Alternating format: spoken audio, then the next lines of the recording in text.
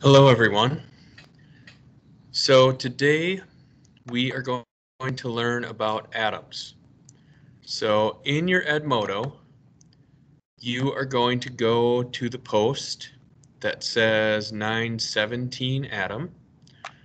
We have the link for the reading, we have our practice questions, and we have the email that you send them to.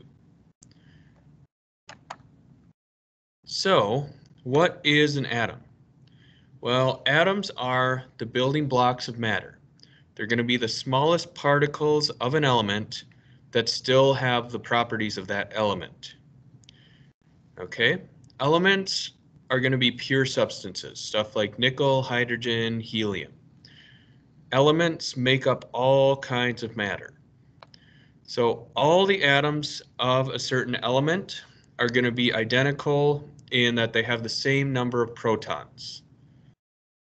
And then they're going to be different from the atoms of other elements because other elements are going to have a different number of protons. So the size of atoms. Atoms are very small, extremely small.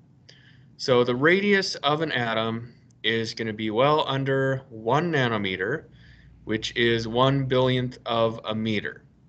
So trillions of atoms are going to fit inside the period at the end of this sentence right here. So you can imagine how teeny, teeny, tiny they are. So all atoms are going to be made up of what we call subatomic particles. They're going to be made up of protons, electrons, and neutrons.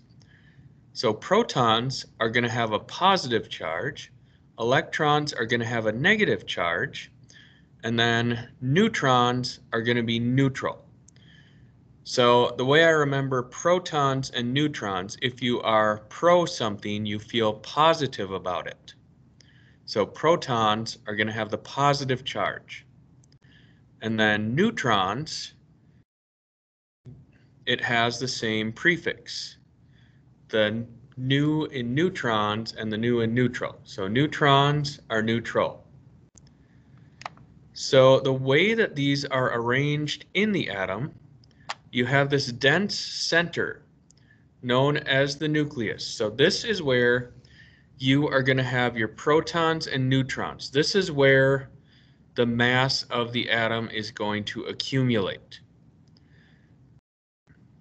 Outside of the neutron, you have electrons, or outside of the nucleus, excuse me, you are going to have electrons orbiting the nucleus.